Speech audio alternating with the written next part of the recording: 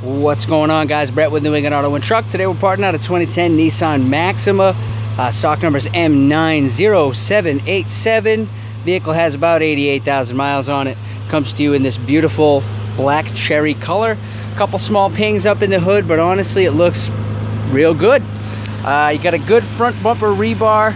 You got a good left front fog lamp and a good right front fog lamp as well in there. You do have a good grille in the front, nice and shiny chrome as well. Left fender looks fantastic, showing no damage. The left knee, complete with control arm, spindle, and strut, will definitely be available. You got a good body color. Left door mirror here with the turn signal. Looks like it is heated, auto dim, all that good stuff. You got a good left front door showing no damage. A couple small pings in the left rear door, but still in great shape. Complete left rear suspension available on this hog. Left quarter panel, a couple small pings in the paint, couple blemishes, but it does look real good.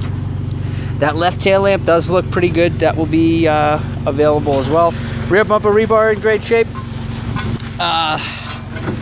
Deck lid is pretty beat up, but I mean, honestly, you got a rear backup cam in there that's going to be okay. We'll be able to save that for you. Right tail lamp looks okay, should be all right. Complete right rear suspension should be available in this vehicle.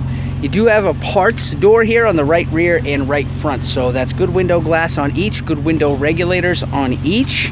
Do have a scuff here, pretty decent scuff on that left door mirror, but I mean, it looks like it's in pretty good shape, but we can always check that for you guys. Got a little bit of rust damage showing on that right fender.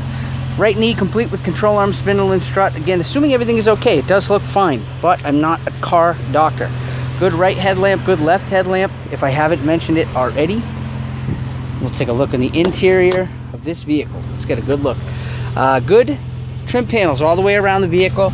Got a good master here, automatic for all the windows, which is great. Got a good driver's seat here, leather, electric, in great shape. Full-on seat. Looks like the bag has been deployed in the passenger seat, so parts and tracks only. You do have a good dash bag on the passenger side somehow. You have a good glove compartment as well. The back seat is in fantastic shape. As you can see here, we do have some controls on that armrest in the back seat. This is the best here. So you do have pano sunroof here with a fixed rear glass. The front glass is obviously in motion. You do have a fantastic display here. Good master here on there. Good control panel. You obviously have navigation capabilities in this bad boy. It's a nice little car. Got a good control panel here. Good master for your heat and AC with that wood on the back. Got a good floor shifter. And you got a good looking center console in here as well. It's a pretty good looking interior.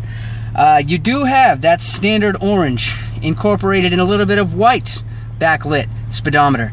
However, the engine does run. Oh, man, and this thing sounds great when you rev it up. And just in case you missed it the first time. Okay, in all seriousness though, if you have any questions about this car or any other car that we have in this yard, all you gotta do is call our guys. Our guys in sales are gonna be more than happy to give you the help that you need.